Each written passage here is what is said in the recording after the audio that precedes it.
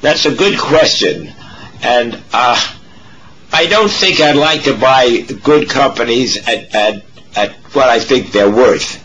I have no problem buying a good company, but I wanted it at a discount. I'm looking to make a profit, and I don't want to lose money. And if you can, at times, once in a while, people get very nervous, and you can buy a good company at a fair price. I don't really I can't generalize because each company is different. But if you want to make a profit, you really want to buy a stock at a price that you think it'll go up, say 50%. Now, it may take several years for that stock to go up, and then you just have to be patient. Now, one day, this goes back to about 1951, you weren't around and so forth, but the fellow came to me and he said, you know, there's a company that we're interested in that one of the I can't even remember the name of it. It was a company that analyzed other companies, and he said this particular company said that there's a method there where they can copying machines, and it's the Battelle Institute in New York. I think it's in New York State. Has said this company has great possibilities. Stock was selling. It was selling at about 20, and it had gone through the Depression. It was listed on the exchange. It was a small company. And I went into Mr. Graham and I said, you know, this company's got a new product, you know, a copying machine. And he said, well, you know, Walter, we don't really buy stocks like that. Well, of course, it was Xerox, and it went up a great deal. And the only consolation I had was that it had gone from 20, where we saw it, had gone to 50, they would have been out of it. And the fact that it went up to 1,000 or 2,000 after splits, I wouldn't have bought it. I bought it only because historically there seemed to be an interesting stock, but he was right that it really, you didn't know that this particular product was going to be such a success. The only thing you could say was the Battelle Institute said that it was good. So what you try to do when I invest is not to lose money. And to do that, you usually want to buy stocks that are having problems. And most companies, when they have problems, get some help. It doesn't, you know, the directors are upset, the president is upset, why is the company doing badly? And that's one reason I like companies which have no debt, because then you don't have to worry about paying it off. And then you want to look and see why. Quite often, the stock market acts emotionally. People act emotionally. Bad news, bad news causes trouble. So, what you try to do is you try not to get involved with the emotions of buying and selling. You are looking for things that are ugly, cheap, boring, out of fashion, small and obscure, or otherwise on the other side of the existing finance industry mania. If it's on the recommended list of one of the big retail brokerages, my advice to you is watch out. Value investing consists of a basic approach to the process of investing. The first thing you have to do is identify potential investments that you're going to look at. What you are looking for is stocks that are obscure. It's stocks that are small capitalization, because big institutions aren't going to be able to afford the time to concentrate on analyzing those stocks. What we really want to do is buy businesses that we would be happy to own forever. It's the same. We never buy something with a price target in mind. I mean, we never buy something at 30 saying if it goes to 40 we'll sell it, or 50 or 60 or 100. We just don't do it that way any more than when we buy a private business like See's Candy for $25 million, we don't say to ourselves, if we ever got an offer of $50 million for this business, we'd sell it. That's just not the way to look at a business. The way to look at a business is this going to keep producing more and more and more money over time? And if the answer to that is yes, you don't need to ask any more questions. Also, as long as we're talking about risk, you cannot, or we cannot, talk of a risk-reward ratio. A risk-reward ratio comes into being when prices are in equilibrium. You say the higher the risk, the more the gain, which is true if prices are in what are called equilibrium. But we try and buy at very low prices, and the lower the price, the greater the potential for gain. The lower the price, the less the investment risk. So our approach to risk is different than the conventional risk. Is one, we need to put an adjective in front of risk, and two, we don't believe there is a risk-reward ratio for us. Really mean? Well, I mean, the simplest version of it, which is the most uninformative, is to say you look at what you're buying and you try and get bargains. You try and buy something that's worth $1 for 50 cents. The reason that's uninformative is that nobody says they're a non-value investor. Right. Nobody pays $1.50 for dollar stocks. Well, sometimes they do. Not consciously, anyway. So really what it has to do with is, I think, two things. One is taking advantage of deep-seated human behaviors that make bargains available, because the fundamental reality of investing is that whenever you buy a stock thinking it's going to do well, somebody else is selling you that stock thinking it's going to do badly, and one of you is always wrong. So you want to be on the right side of that trade. So it is looking for ugly, cheap, disappointing, boring, obscure stocks, and the evidence is they significantly outperform the market. So maybe you shouldn't feel too good when you're investing, is the point, if you jump in on this whole thing? If you look at a stock and you look at it and you say, yuck, I'm not touching that, that is a value opportunity.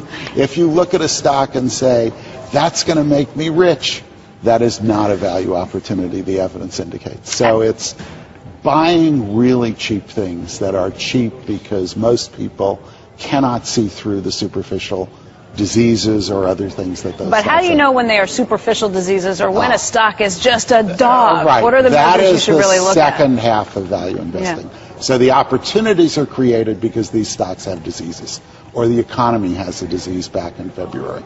And the challenge is to look extremely carefully. And there is a way that Ben Graham and, of course, Warren Buffett taught people to look at these stocks that is much more revealing than the standard analysis. When you think about the intelligent investor, Graham talks about the margin of safety. You want to buy $1 for 50 cents because it protects your corpus, your principal. You're unlikely to lose. Almost impossible to lose if the company doesn't have any litigation against it or the balance sheet's not highly leveraged. But what they don't talk about a lot in the intelligent investor is that parsimony is very profitable. By stealing this company at half of value and have the market properly weigh it, you pick up another 17 points a year of compounding. How worried are you by the declines in the share price of Berkshire Hathaway, the difficulties the company's in? This is the third time that Warren and I have seen our holdings in Berkshire go down top tick to bottom tick by 50%. I think it's in the nature of long-term shareholding with the normal vicissitudes in worldly outcomes and in markets that the long-term holder has his quoted value of his stock go down and then by, say, 50%. In fact, you can argue that if you're not willing to react with equanimity to a market price decline of 50% 2 or 3 times a century, you're not fit to be a common shareholder, and you deserve the mediocre result you're going to get compared to the people who do have the temperament, who can be more philosophical about these market fluctuations. I was thrilled to be hired at Fidelity. Some interns like me were put to work researching companies and writing reports just like the regular analysts. The whole business was suddenly demystified. Even a liberal arts major can analyze a stock. I went to Wharton after that interlude at Fidelity more skeptical than ever about the value of academic stock market theory. It seemed to me that most of what I was learning at Wharton could only help you fail in the investment business. I studied statistics, advanced calculus, and quantitative analysis. Quantitative analysis taught me that the things I saw happening at Fidelity couldn't really be happening. It was also obvious that the Wharton professors who believe in academic theories weren't doing nearly as well as my new colleagues at Fidelity. So I cast my lot with the practitioners, and my distrust of theorizers continues. He says if you have trouble imagining a 20% loss in the market, you probably shouldn't be in stocks. After the last 5 years where equity markets, despite some dips, have really only gone up, I think it's very important for investors to remember that stocks do and can go down, and probably should go down over some periods of time as the economy goes through the inevitable cycles that it's going to go through. This is where the onus is really on the investor to ensure that they know themselves, that they know how they're going to react in the event that markets do react adversely over a short period of time, and have their plan appropriately structured so that they're not going to get caught up into changing their strategy in response to what is simply an ordinary market move. The events of the last few years have shown that buy and hold investing is dead. What do you think?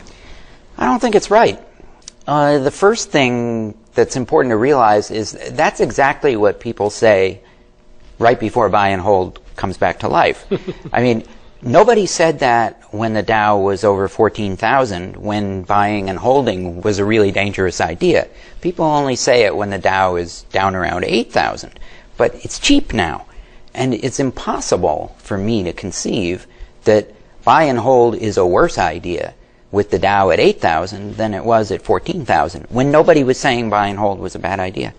Well, given what you're saying is correct, what about people who think that the market is in kind of a long-term trading range, or that we in a long-term bear market that could go on for years, the way it did from 1966 to 1982?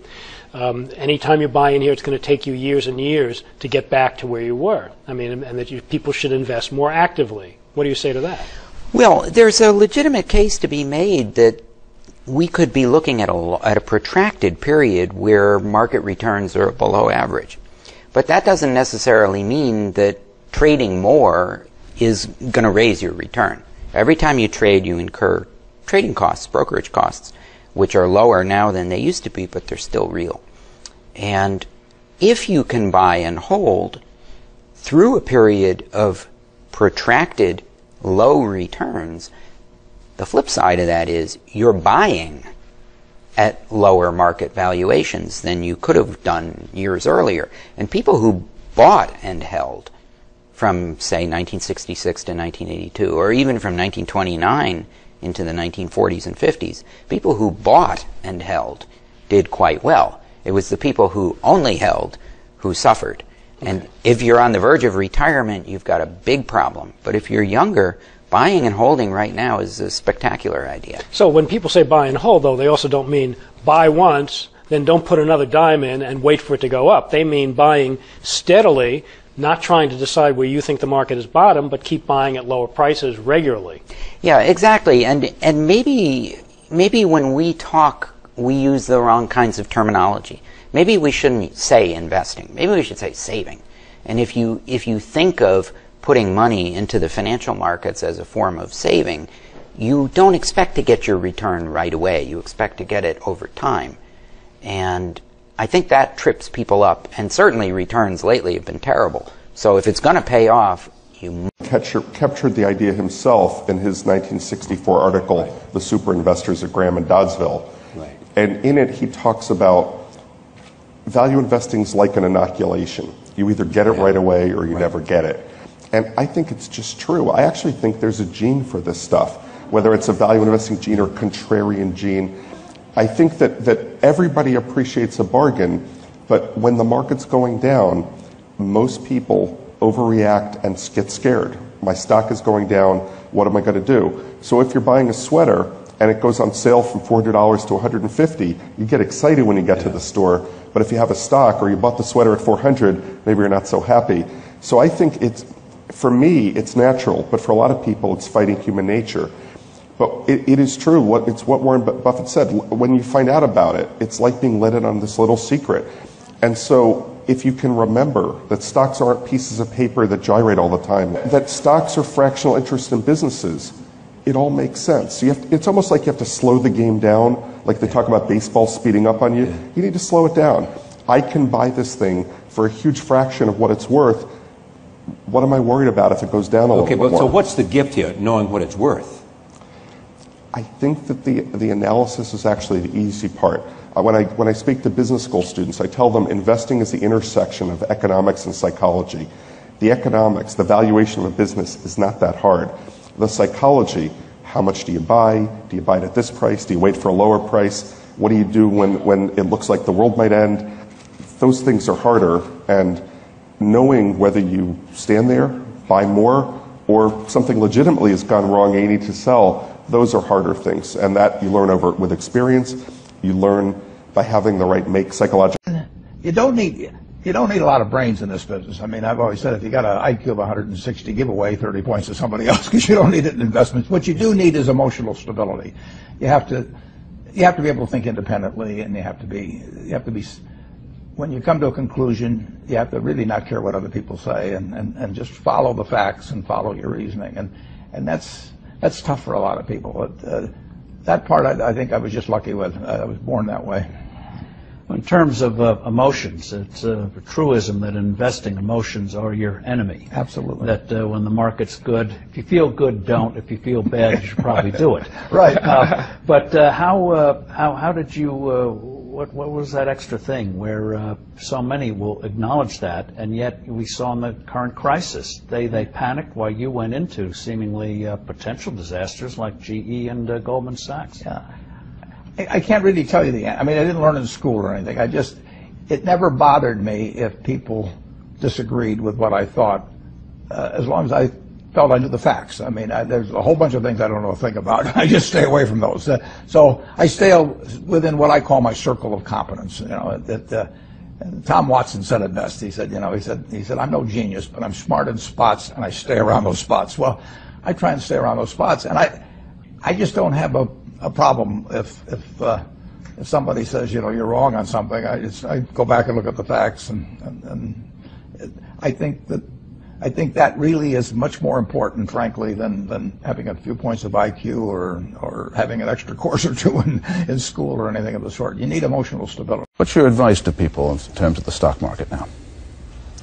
Patience, be a long-term investor, be prepared financially and psychologically to live through a series of bull markets and bear markets, because in the long run, common stocks will pay off enormously. The next bull market will carry prices far higher than this one. Why? Because the whole nation is growing more rapidly. Gross national product of the nation will double in at least the next 10 years. We think the gross national product of the nation 40 years from now will be 64 times as high as it is now. And that will be reflected in sales volume and profits and share prices. So that from a long-term investment standpoint, it's a question of when should you put your money into stocks. We can't give you the exact day, but sometime the bull market will start again and you want to be in on it.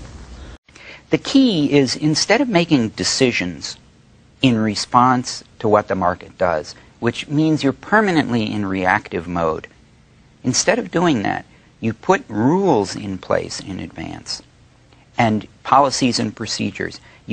One very simple rule could be never sell a stock purely because the price has gone down. Never buy a stock exclusively because the price has gone up. An even better rule is don't think of them as stocks at all. Think of them as companies. That's right. And Benjamin Graham, Warren Buffett. Straight out of Graham and Right. Buffett. And once you start thinking about them as companies with products and services, the daily price of the stock and those 40,000 fluctuations a day start to fall by the wayside, and you can maybe take a more calmer and more detached. Bonds fundamentally fall when interest rates rise. They rise when interest rates fall. And we've been through a prolonged period where more or less irregularly interest rates have been falling. But we've also had very long periods of time where interest rates have been rising. And when you go back through history, you find many periods, which I document in the book, where for very long time periods, bonds actually lose money many more years than not.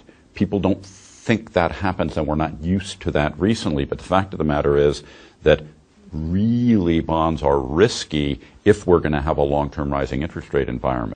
Consuelo, when you said, people could buy a stock today and lose a lot of money tomorrow, this is the big disconnect. You see, there's a difference between price and value, right? Price is what you pay, value is what you get.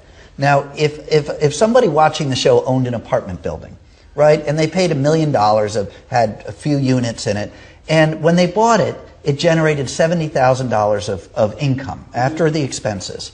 And a few years later, it was up to $80,000 or $90,000.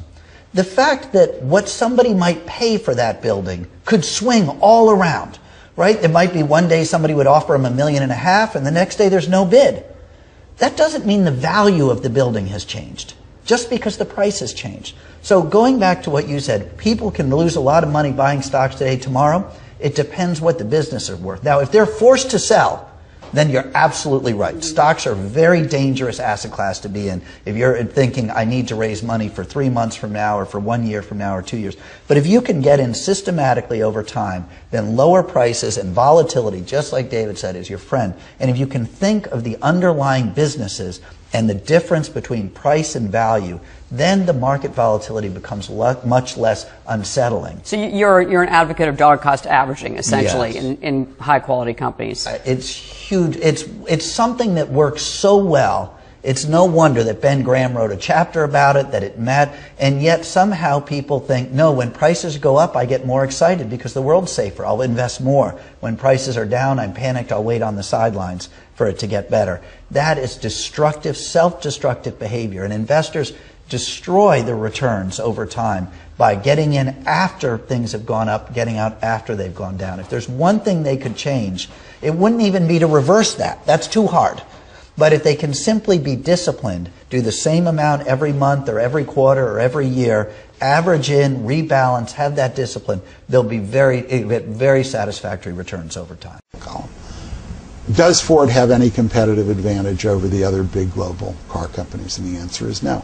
So you'd like a methodology that incorporates those kind of assumptions into your valuation.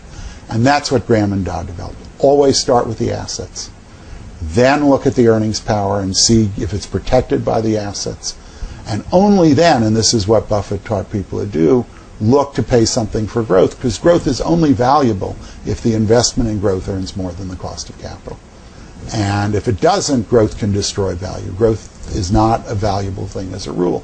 So, and if you're going to buy that, you better be very sure of the franchise. Not tell you the probabilities of future financial things happening. And they had a great reliance on mathematics, and they felt that the beta of the stock told you something about the risk of the stock. It doesn't tell you a damn thing about the risk of the stock, in my view. And sigmas do not tell you about the risk of going broke, in my view. To make money they didn't have and didn't need, they risked what they did have and did need. And that's foolish. That is just plain foolish. It doesn't make any difference what your IQ is. If you risk something that is important to you for something that is unimportant to you, it just does not make any sense. I don't care whether the odds are 100 to 1 that you succeed or 1,000 to 1. But first off, what is value investing? It's attempting to buy a stock or other financial asset for less than it's worth. And this is sort of in contrast to greater fool investing, which is buying something and hoping that somebody else comes along and buys it from you at a greater price at some point down the road. So let me dispel some of the myths about value investing. Traditionally, well, you've got growth investing on one side and value investing on the other side is how most people think about it. But in fact, that distinction is meaningless. Growth is a component of value, but something can be value, i.e. trading at less than what it's worth, and have no growth at all, or even declining growth. Negative growth, shrinking, and by the way, growth is not always good. Some companies destroy value as they grow. The intrinsic value diminishes as the company invests recklessly in growth, for example. So growth is one of many components of calculating what something is worth. But don't confuse growth. That growth and value investing are necessarily different things. And in fact, Charlie Munger has said it best, where all intelligent investing is value. I don't like to lose money, and therefore I try to buy stocks which I think are somewhat protected on the downside, and then the upside sort of takes care of itself. So the main thing, I think, is to look for companies which don't have a lot of debt, and I don't like the idea of people, well, I'll put it this way. I'd like to get their annual reports. and you can see a little bit about, from the proxy statements and the annual report, how much stock the directors own, who owns a fair amount of stock, and also the history of the company. And I thought the idea of buying a company with a large amount of debt, even though it could work out well because of the leverage, I don't like it. So I look for companies that are selling at new lows. Well, when you buy a stock at a new low, it usually has problems. So I don't like debt. Debt gets people in a lot of trouble, as you know, if you read about MBIA and these other companies that have lent money and then find out they're really in trouble. So I like buying companies which are usually a rather simple capital. They don't have a lot of debts. They have, management owns a fair amount of stock. They have a history about them too. You look at a company and you see how long has it been in business, and what kind of business are they in.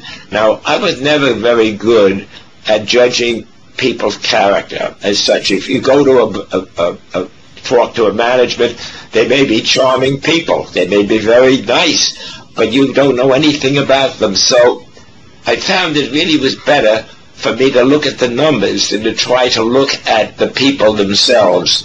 And it serves you, particularly if they don't have a lot of debt. If they don't have a lot of debt, usually that's fairly safe. Now, once in a while, a company, after you own it, decides they're going to buy another company and they issue a lot of debt. But if you look at the background of a company and see their history, and that's where Value Line is somewhat helpful, because they usually have 10 or 15-year backs, so you can see where the company was and where it is today.